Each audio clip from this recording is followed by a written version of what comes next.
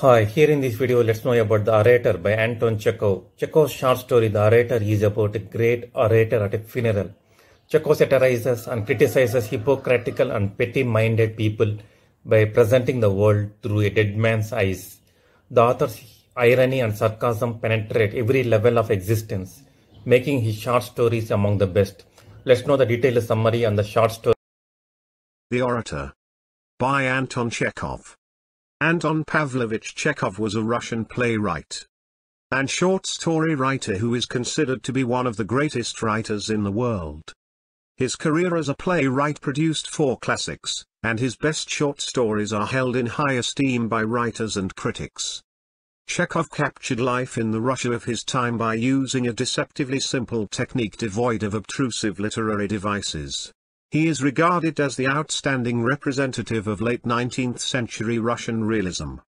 Chekhov's short story The Orator tells of a rather embarrassing situation when a famous orator stands in front of a crowd at a funeral ceremony. Filled with satire towards and critique of the hypocritical and petty-minded people, Chekhov masterfully presents the world as a reflection in the eyes of a dead man. Connoisseur of the human psyche and a chronicler of Russian daily grind, the author's irony and sarcasm permeate every level of life, earning his short stories a place among the best in the field. Let's listen to the complete story. The Orator. One fine morning the collegiate assessor, Kirill Ivanovich Babalonov, who had died of the 2 afflictions so widely spread in our country, a bad wife and alcoholism, was being buried. As the funeral procession set off from the church to the cemetery, one of the deceased's colleagues, called Poplovsky, got into a cab and galloped off to find a friend. One Grigory Petrovich Zapoykin, a man who though still young had acquired considerable popularity. Zapoykin, as many of my readers are aware, possesses a rare talent for impromptu speechifying at weddings, jubilees, and funerals. He can speak whenever he likes, in his sleep, on an empty stomach, dead drunk or in a high fever. His words flow smoothly and evenly, like water out of a pipe, and in abundance. There are far more moving words in his oratorical dictionary than there are beetles in any restaurant. He always speaks eloquently and at great length, so much so that on some occasions, particularly at merchants' weddings, they have to resort to assistance from the police to stop him. "I have come for you, old man," began Poplovsky, finding him at home. "Put on your hat and coat this minute and come along. One of our fellows is dead, we are just sending him off to the other world. So you must do a bit of palavering by way of farewell to him. You are our only hope. If it had been one of the smaller fry it would not have been worth troubling you. But you see it's the secretary. A pillar of the office, in a sense. It's awkward for such a whopper to be buried without a speech." "Oh, the secretary," yawned Zapoykin. "You mean the drunken one?" "Yes. There will be pancakes, a lunch. You'll get your cab fare. Come along. Dear chap. You spout out some rigmarole like a regular Cicero at the grave and what gratitude you will earn." Zapoykin readily agreed. He ruffled up his hair, cast a shade of melancholy over his face, and went out into the street with Poplovsky. "I know your secretary," he said, as he got into the cab. "A cunning rogue and a beast. The kingdom of heaven be his. Such as you don't often come across. Come, Grisha, it is not the thing to abuse the dead." Of course not, out mortuis nihil bene, but still he was a rascal. The friends overtook the funeral procession and joined it. The coffin was borne along slowly so that before they reached the cemetery they were able 3 times to drop into a tavern and imbibe a little to the health of the departed. In the cemetery came the service by the graveside. The mother-in-law, the wife, and the sister-in-law in obedience to custom shed many tears.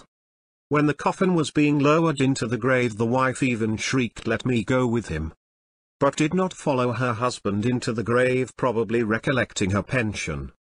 Waiting till everything was quiet again, Zapoykin stepped forward, turned his eyes on all present, and began, "Can I believe my eyes and ears? Is it not a terrible dream, this grave, these tear-stained faces, these moans and lamentations? Alas, it is not a dream, and our eyes do not deceive us. He whom we have only so lately seen, so full of courage, so youthfully fresh and pure, who so lately before our eyes like an unwearying bee bore his honey to the common hive of the welfare of the state. He is turned now to dust, to inanimate mirage. Inexorable death has laid his bony hand upon him at the time when, in spite of his bowed age, he was still full of the bloom of strength and radiant hopes. An irremediable loss. Who will fill his place for us? Good government servants we have many, but Prokofy Osipych was unique. To the depths of his soul he was devoted to his honest duty. He did not spare his strength but worked late at night, and was disinterested, impervious to bribes. How he despised those who to the detriment of the public interest sought to corrupt him, who by the seductive goods of this life strove to draw him to betray his duty. Yes. Before our eyes Prokofy Osipych would divide his small salary between his poorer colleagues. And you have just heard yourselves the lamentations of the widows and orphans who lived upon his alms. Devoted to good works and his official duty, he gave up the joys of this life and even renounced the happiness of domestic existence. As you are aware, to the end of his days he was a bachelor. And who will replace him as a comrade? I can see now the kindly, shaven face turned to us with a gentle smile. I can hear now his soft friendly voice. Peace to thine ashes, Prokofy Osipych. Rest, honest, noble toiler. Zapoikin continued while his listeners began whispering together. His speech pleased everyone and drew some tears, but a good many things in it seemed strange. In the first place, they could not make out why the orator called the deceased Prokofy Osipych when his name was Kirill Ivanovich. In the second, everyone knew that the deceased had spent his whole life quarreling with his lawful wife, and so consequently could not be called a bachelor. In the third, he had a thick red beard and had never been known to shave. And so no one could understand why the orator spoke of his shaven face. The listeners were perplexed, they glanced at each other and shrugged their shoulders. Prokofy Osipych, continued the orator, looking with an air of inspiration into the grave.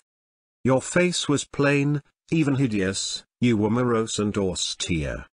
But we all know that under that outer husk there beat an honest, friendly heart.